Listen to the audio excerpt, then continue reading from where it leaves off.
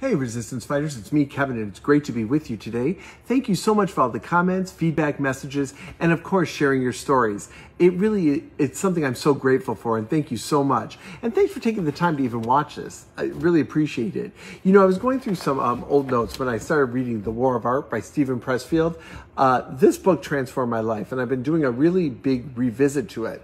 I do that quite often just to get a refresher course because I think resistance is always fighting me, so I have to fight back.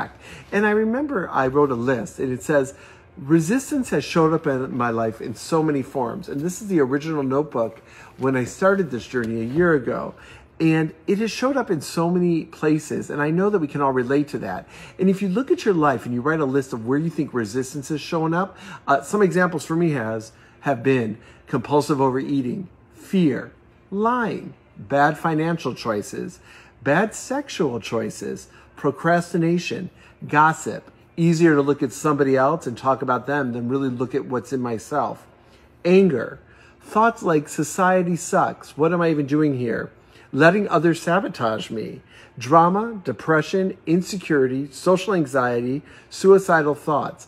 Just some of those. If you can define and then beat resistance. So when I made the list, I was purely being completely honest. That's what resistance hates. So get out there, beat resistance. See you later.